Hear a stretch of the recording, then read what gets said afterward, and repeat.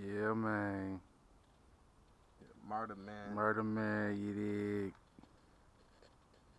Behind the scenes, Smoking a blunt. smoking that bag. That bag. That bag. Yeah. Pulling out receipts on my pocket. That bag.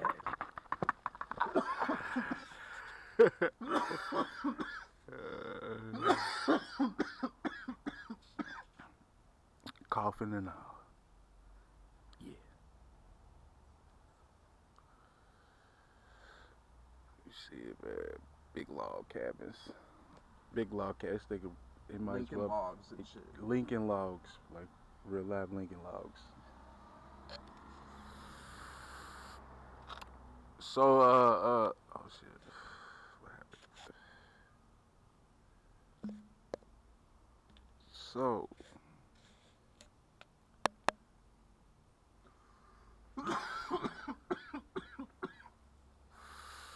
so what's it like, breaking your old stuff out and promoting yourself? How you feel about it? Feel about my own promotion? Yeah. I ain't got no fucking money for it. I do what I can, manage with what I have, and working with a lot of people and local artists, it's easier to promote. And it's a lot Right. it's a lot cheaper. It's a lot cheaper. So you would say it'd be cheaper to self promote than it is to spend some money for promotion, Let's just but it's say just the labor. 1,000,000 views on Facebook alone is $20,000. Right. So, sure. And it's all really goes off shares and comments is what you're looking for when you share something. Right. So it's really getting your local support or have a support system like you would anything else, addiction to anything. You need Right. a support system. Right. So how do you feel? How do you feel about the support system and the supporting cast in Lexington? I think it lacks a lot, but people are waiting for someone to come out of Lexington, whether they want to admit it or not. Right. It might just be their self though. Right. They might just want them to blow up to carry Lexington, but everyone's trying to do that, and that's the problem. Right. In the support system there is everyone's trying to support each other, but can't really be fans to a big headed motherfucker. Right. So, so with it being a lack of supporting system, how how how far are Lexington artists getting that are down here? How far are they getting? Shit, they'll make it to some shows in New York or to the radio and be played locally, but man, that's something Memphis has been doing for years. Right. That's something Houston, like Paul Wall, the Zero, Slim Thug's been doing for years. Right. So it's really on the artists, and fans is a big part of that's your clientele. It's your if you any other business, you need clientele to sell your product. Facts. Your fans, everything. Facts. So so this motherfucker is big. I'm telling you, it's real big. But so is there any local artists that you feel that have a chance in it if they get the right push or get put in the right hands? Well, what's dope about Lexington, Kentucky, and the music in Lexington, Kentucky is all original. Facts. And yeah, I ain't even saying it because you heard it, but yeah, bro, you and Smiley FMKM, bro, got Right. their own original sound. Right. And people like Wani, um, uh, based solely on like R&B music and stuff like that, got their own sound. We haven't really copied no one to do a sound. It's just, is our sound gonna blow up or sound different from the Detroit or anywhere else out here? Right, right. So you feel like not just saying my group, not just saying your circle, but other people also have like their own little style. But if we was not having our own buzz, what style do you think Lexington would portray in the rap game? Or in the music game, I should say, not the rap game, in the industry. Shit. I think like the only two styles really anyone could portray for real is that down south style, um, a in between Memphis style, or a Detroit style because Detroit's diverse. Yeah, They got that fast paced style, but then they got a Royce the 5'9" lyrical style. yeah, So really, I don't see no other genre of someone getting into music and not going for at least one of them styles. right, right, right. And the fact of it is, like, if you look back on it, Detroit was like the the expo. You know what I'm saying? Like it was like where Like they was with they, cars you and know what shit. I'm saying? That's where the industry of business, you know what I'm saying, business wise for, you know what I'm saying, other outlets came from. You gotta think about the Ford, man. They did their little thing with that.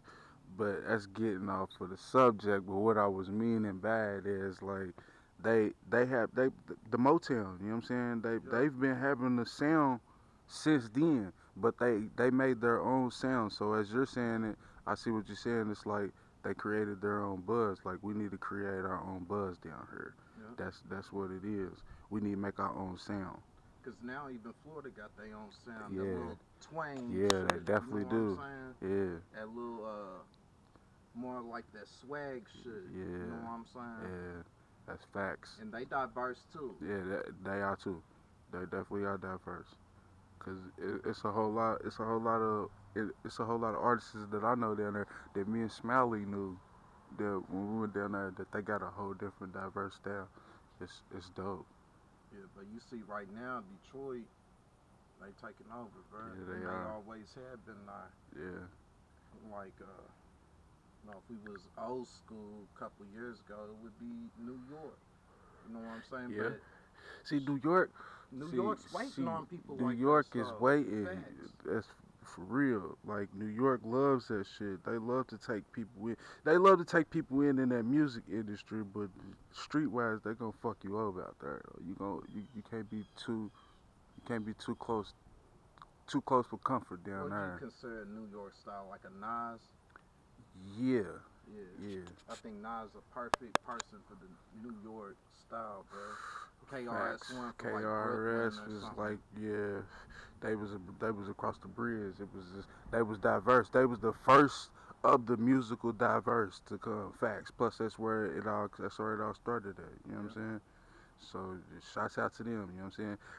I just I'm not that brainiac, you know what I'm saying? I'm not that brainiac to put words in it, you know what I'm saying, how they put it up there. But, you know, they all about you know what I'm saying? Mathematics and Yeah. knowledge, you know what I'm saying? And wisdom, you know what I'm saying? It's keen up there, you know what I'm saying? So, They own that for real. They about that science, man, for real. but keeping the same topic, numbers everything, bro. It definitely is. Like I said in the interview, bro, ain't we keeping us from being mainstream. Just because you local doesn't mean you can't be a Hollywood figure out of the hood. You And know what I'm saying? and It's this is numbers, bro. If you have millions of people follow you, it doesn't matter if you're Brad Pitt, Angelina Jolie, any of them motherfuckers. facts. Facts. We man, R.I.P. my nigga Chris, man. Chris Gray, man. I Yeah. feel like, What man, he do? if he was alive, man, he would have He been been a pilot, he bro. would have been a great comedian and Lexington. I think he would have got a shot. You know what I'm saying? He would have had his shot. Because he gon' clown on anybody. But that's why I could see, you know, I can't pinpoint why people kill each other. But that's why, bruh. Because, like you put it best, man. Crabs in a bucket, bucket, bruh. man. Man. It's facts, man. Lexington, man. It's crabs in a bucket, man. It's not on no gang shit, no none of it, none of that. All I'm saying is the the crabs in a bucket effect is in Lexington. Period.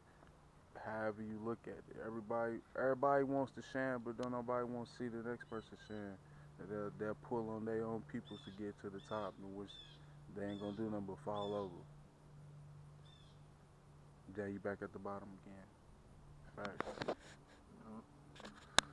So we just need to change this a ripple effect. It's like you didn't have a daddy growing up, but you gonna have kids and not be there in their life. It's the ripple effect. Right, It's the same thing as holding people down but not working with people. If you start working with people and they willing to work, you making great music. You're inspired again.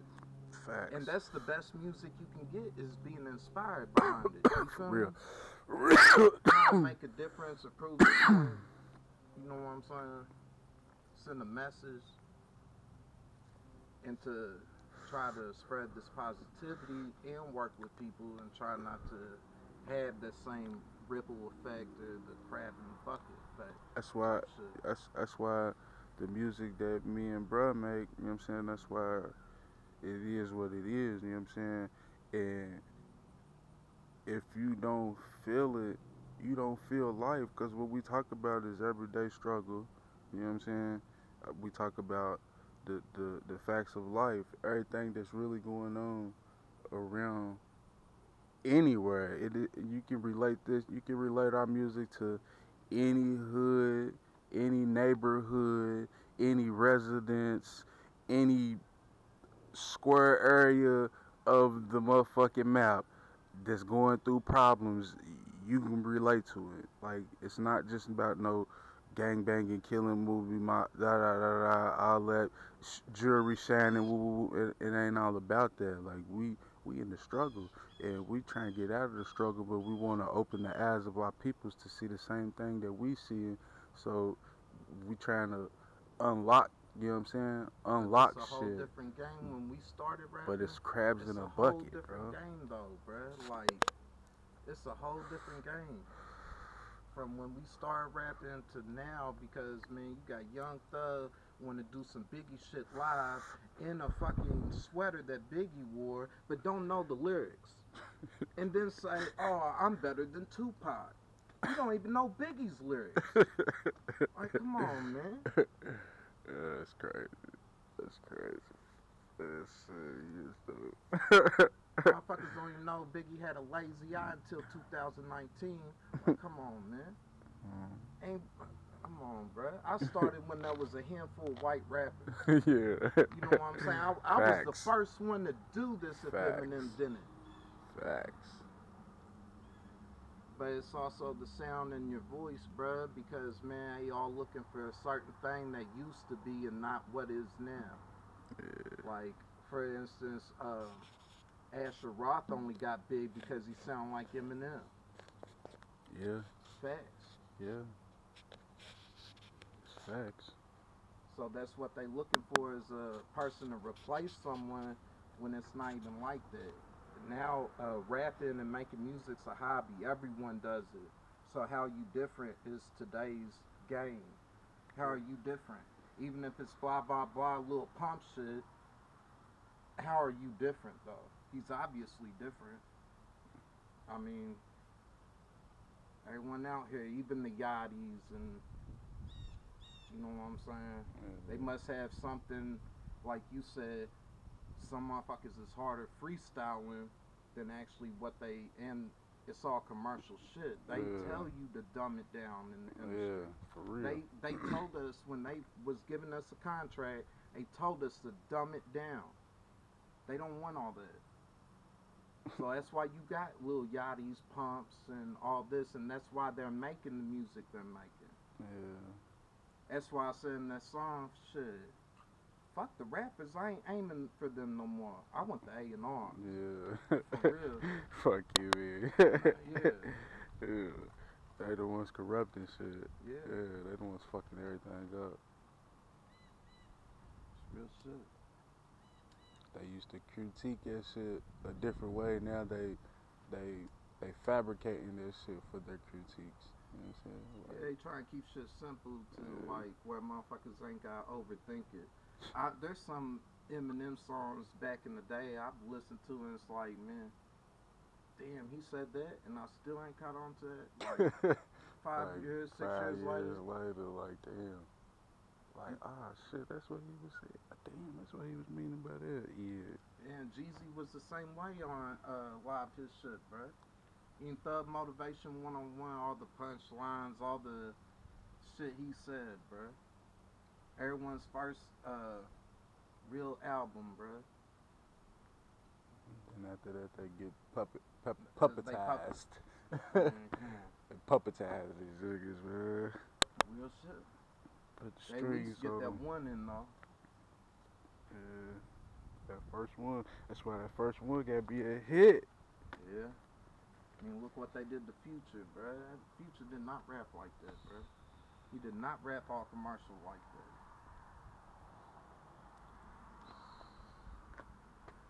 That was my nigga. Yeah. Yeah, I was slapping free bands, nigga. You did. I don't know, man. You think they trying to get a they? I feel like they got a hold of Boosie, cause Boosie ain't the same no more. Shit, I just think, man, it's what I said. It's the people you surround yourself with and the inspiration you get. Because you ain't gonna make good music without being inspired to make it, bro. I'm not making the same shit I was at the last year. I was feeling it last year, bro. I mean, this year it's just, I mean, I got it, but my inspiration ain't there, bro. I'm a father first, man. I gotta find something more inspiring than that now. Yeah. You know. Yeah. Now I'm working on tracks that are meaningful, like due to being a father and stuff, so people can relate to being a father, like family music. More because shit, you know what I'm saying? That's what's hitting. Yeah. You just said something about you got some tracks coming up. What you got on that? You want to speak on that? You want I got a whole no cussing album, you know, meant for like, you know what I'm saying? But it still keeps it raw. It's not no like Aladdin soundtrack. You know what I'm saying? You feel me? But it, yeah. Yeah. Like parental guidance still with you know, some of the like stressful some times Network. I'm talking about in life or something like that. You feel me? Just to explain to your child more about stress and depression and shit, because all I'm spitting is facts. Yeah. What people need to hear and what people are willing to hear, so it's not bombarded by cuss words and, you know. Right. Yeah, I'm doing some other shit. What you got on that? What you got new coming on that ill side? On the other tip. Unless you still want to keep talking about that. I got new Ball Mustang exclusives. I'm 2M right now. More Lex Lena tracks, videos. Yeah. Shout out to Big Homie Lex. Yeah, got everything in the works, man. I got a bunch of collabs. I won't really say the names, because you know how collabs go. Yeah. But, yeah, bro. I've hit up a lot of Lexington artists before, you know, next year I go into the mainstream artists and do collabs. I ain't gonna say no names. Yeah. But, yeah, I got mixtapes and just songs I'll drop now. So, yeah, it's coming, bro. Okay. Well, you got any you said something about your visuals. What visuals you got coming up? The Paul Munson. What you got with interview? Yeah, they exclusive visuals. They ain't songs you can hear other than Ball Mussin. You Yeah, feel me? yeah. Then I got No Feelings. It's been leaked out since the green screen footage. No Feelings. It wasn't. It was on the first mixtape, Volume One. On volume one. Yeah, Okay, on okay. that pill. Yeah, yeah, yeah. So yeah, I'm doing that.